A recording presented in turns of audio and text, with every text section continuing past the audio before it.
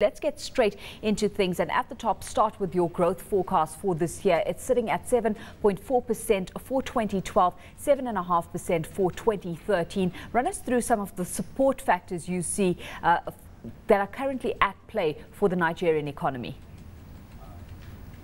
Well, probably among the support factors, the first one you should mention is the robustness of the non-oil economy and the healthy state of consumption, private consumption.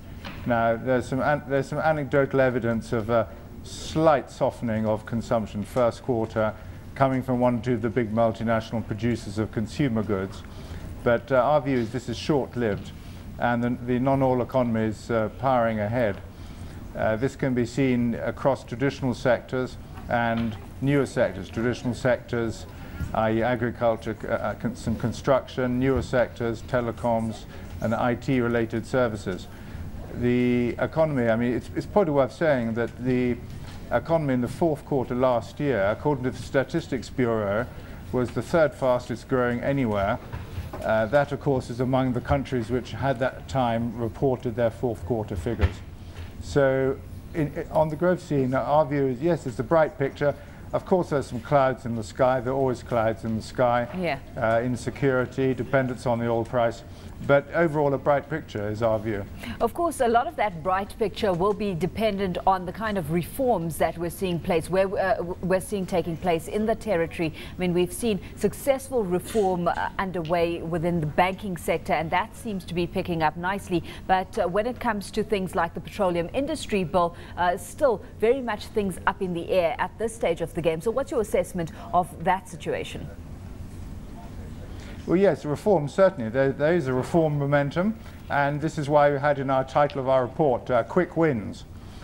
The first test, of course, came with latest attempt at deregulating fuel price in January.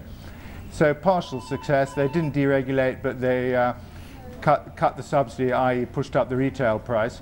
So we hope very much that they'll complete the mission as soon as practical. On the other reforms you mentioned, yes, you mentioned the PIB, the industry bill, petroleum. Well, yes, I mean, this is meant to be resubmitted in a new version to the Assembly, and at which point the government hope it'll be passed quickly. You know, to be honest, this has been one of the slowest moving pieces of legislation in record, more than 3 years since it was first submitted, and constantly being hijacked by vested interests, you know, either on the foreign oil major side or even on the state oil corporation side. Yeah. So, you know, we're expecting to be passed, but I fear there'll be some compromises, and it won't quite be the document that we promised about 2 years ago. You know, surrender of acreage, unused acreage, a certain amount of funds set aside for the communities in the Delta. Some of these elements will not be there, but we're hopeful it'll be passed this year. Trust seems to be a very big issue, though, and therein comes into the spotlight, you know, the low credibility of just how government is going to be using the kind of savings that are reaped and the funds that are reaped, Gregory. So in terms of credibility, you know, what status does the Nigerian government hold in your books? Well, its credibility among economists is quite high, but what matters, of course, is its credibility among the population. Now, the credibility of several Nigerian governments going back many years has been low, which has been acknowledged by the current government when they had a town hall exercise in Lagos trying to persuade why they wanted deregulation. So the arguments are strong. I don't see there's no compelling argument to retain the subsidy, but the government lacks credibility. How you build credibility is by showing you can perform, and showing you perform means that you do allocate some of these savings to lower income areas, and it also means that you deliver on power, yeah, which is another key plank of the reform program. And that you've got the right people sitting at the helm of it all. It seems that you know, the new finance minister Ngozi Okonjo-Iweala in the driving seat at this position has really brought some level of credibility with her as well. Well, I think she has, and long may she continue in her post. Obviously, we all know what's going on at the World Bank. Absolutely. And you know and were it down to a genuine meritocratic contest, who is the obvious candidate, she's the obvious candidate. But political factors come into it, and people have votes. So, despite being the strongest candidate, I doubt she's going to win the contest, and therefore we hope she'll continue with her reform program in Nigeria. Of course, as you've highlighted, it's that non-oil economy that really stands in the spotlight. Gregory, just looking at it and, the kind of reliance that's placed on the consumption side of things, how much at risk does it stand at right now, especially where you're looking at interest rates having peaked at 12% so far? I mean, is that the peak that we're looking at right now, where you've got fuel subsidies threatening an inflation scenario possibly spiraling out of control? I'm not overly worried on that score.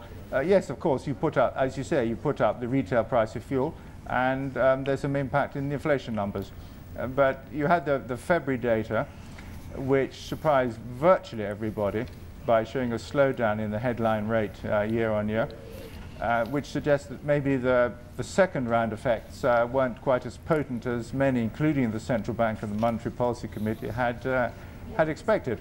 I mean, our take is that we'll be probably something like 11% at the end of the year, December, and next year into a single digit, which of course was the objective of CBN, but deferred for obvious reasons. So overall, what's your view on Nigeria standing as an investment case right now, and the potential it holds for attracting FDI its way? Well, I think the case is rather strong. Growing population, very large market, entrepreneurial population by any criteria. Some possibility of investing in infrastructure, huge possibilities there, serving consumer market, maybe even some intermediate goods in manufacturing, but agriculture, huge possibilities there. But in terms of FDI, we have to mention the insecurity. Yeah. Because your new investor is obviously seeing the headlines and has some concerns on that score. But at least some evolution taking place, certainly when it comes to perceptions of Nigeria and the investment case it puts on the table. Gregory, let's leave it there. Thanks so much for your time this afternoon. Gregory Kronsten is macro and fixed income researcher over at FBN Capital.